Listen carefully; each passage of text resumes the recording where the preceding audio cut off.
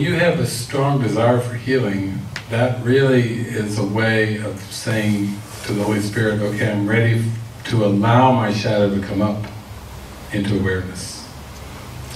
And that's why in our community we have no private thoughts and no people pleasing. We want to encourage people when they're going through intense emotions generated by the shadow to not feel that they have to stuff it back down and push it out of awareness. And you know, the part of the ego training is to be, you know, is to be polite. Like John was talking earlier, like if he's not having a good day and somebody asks him, how are you feeling, he would rather deal with what he's going through without, you know, involving other people. And yet, if you say, I'm fine, and you don't feel fine, then there's like a split in the mind. The behavior is being controlled, almost like you're able to control the puppet and control what the puppet says. It says, I'm fine. So you can see where the politeness, I mean, polite is, it's really, you have to get at the motivation for that. I think Jesus is being truly, authentically kind, but also completely uncompromising. Like, for example, I'm always hearing people come to me and saying, there's some stuff that Jesus said and did that I don't like. I say, well, what is it? And they say, well, like that time when the man was saying, you know, I'm ready to follow you, but my father just died, I have to go back and bury my father. And Jesus said, let the dead bury the dead. Some people don't like that. They said, that was not polite. That was just rude. Jesus is just rude there, you know. And yet, remember, this isn't a man speaking, this is eternal life speaking. You see, it's a different context. If that was a man, that's not polite at all. Let the dead bury the dead. Well, that's harsh, that's rude.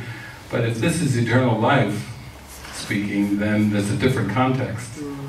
Let the dead bury the dead. In other words, the eternal life is putting out the escape hatch to be free of death completely, to raise you from the whole belief in death. And if eternal life is talking, and you know it's eternal life, why would you tell eternal life, listen, eternal life, I'm coming to follow you, but I've got to handle one important thing. My dad died over here, and I've got to go bury him. Eternal life, I'm not interested. Are you listening to me? You know, eternal life is saying there is no death. And this is like an excuse of like, not ready, not quite ready to go there. So I would say a lot of politeness, I say that if it's learned politeness, if it's part of the conditioning and everything, there's a lot of people pleasing that can be wrapped into that politeness. Whereas what we want to do is we want to be genuinely kind and genuinely helpful.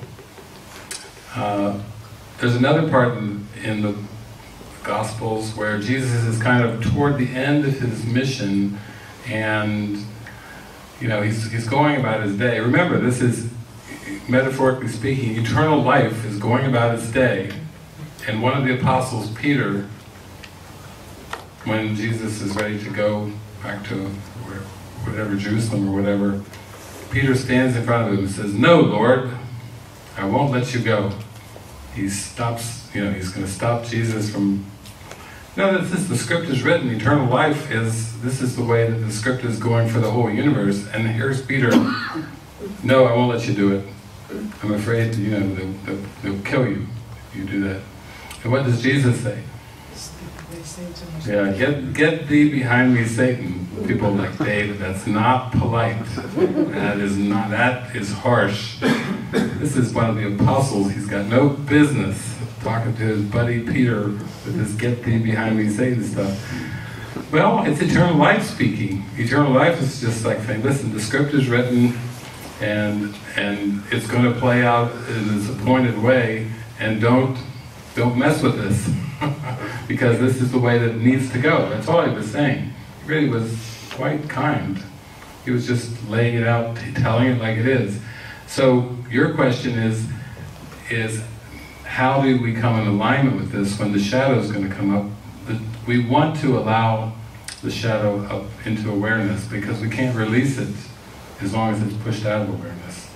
So that's very much, I mean, that's what our whole community is about. The way we live is there's such an allowance for emotions to come up. And it's good practice at not taking it personally. That's what our expression sessions are about. Because when we constantly have pushed things out of awareness, we aren't aware of them, and we need to get in touch with things. So in the parable of David, I mean, I was like you, I was always trying to be polite, kind, sweet, and I was very, very disconnected with my emotions. Extremely disconnected with my emotions. Much more, as they would say, in my head or in touch with just intellect, but not with emotions, like I had severed off that. And that doesn't help with healing, because the Spirit has to use our emotions when we feel irritated, annoyed, when we feel upset. That has to be like a barometer. That's a gauge for us to know that there's some wrong-minded thinking and wrong-minded beliefs that are underneath there. And when we've severed off our awareness of our emotions, we can't really, the Spirit can't use our emotions then. You know, you see, we're out of touch. This happens a lot of times too, like when I'm in South America and I do these gatherings and I invite everyone to come, and it's like, I went to Argentina and invite everyone to come, and it's like 96, 97% women at all my gatherings in Argentina. Okay, I invite everyone, but you get 3% of the men that show up and 97% of the women. And I go up to Colombia and it's maybe like 93, 94% women. Well, what's going on there? Macho man is going on there. Strong, silent, John Wayne type, all thinking up in the head, so to speak, and not in touch with emotions. And people say, but can that really keep you from waking up to God? Yes! It's just conditioning. It's just egoic conditioning to be completely out of touch with your emotions and to pretend that you're strong and silent when inside you've got all this stuff churning, but you're not ever getting in touch with it. So that's what I say, we really need to let the Holy Spirit use the emotions in a way to help us know when we're discern when we're not in spiritual thinking, when we're kind of getting caught up into this ego. People sometimes have trouble being around these people that are so in touch with their emotions. But actually, they feel like they're cursed, but I tell them, no, it's a blessing.